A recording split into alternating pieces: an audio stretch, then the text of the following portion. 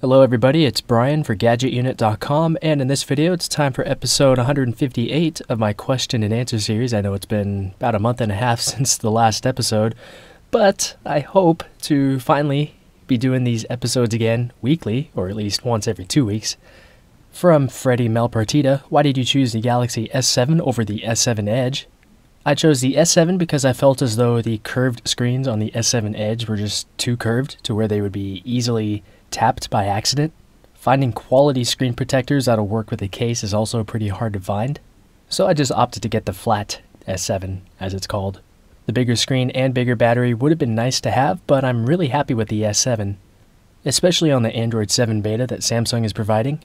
Standby times are noticeably better than Marshmallow, and while the power saver mode in Marshmallow was pretty good, it's even better in Nougat.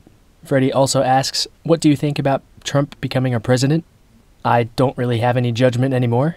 I think everybody should go at it with an open mind. Let's go ahead and see what somebody radically different than other presidents are going to do. People can assume and come up with theories all they want, but until he's actually inaugurated and actually in the office, I think everybody should just be quiet. Next, from David McBenge, what do you think about the new Zen chips coming out soon? I think Zen, now called Ryzen, is somewhat promising. AMD is really hyping up the new line of processors, which they pretty much have to do now given how far behind they are compared to Intel. I sure hope that they are able to compete with Intel, but given their past history over the past several years, I'm not entirely convinced that they're going to be able to make a comeback.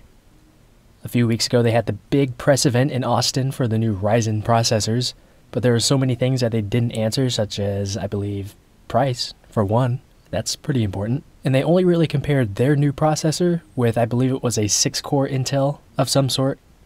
So there's still a bunch of questions surrounding the new AMD processors, and it's kind of disappointing that AMD didn't give us more details. That tells me that they still aren't ready, and they're just taking such a long time to get there. Intel's desktop Kaby Lake processors are going to be out soon, so AMD is really taking their time to me. So that is it with episode 158 of my question and answer series. Tune in hopefully next week or the week after for episode 159. If there are any questions you would like me to try and answer, leave everything down below in the comments area. But that is it with the video. So thanks a lot for watching, and I'll talk to you all in the next video.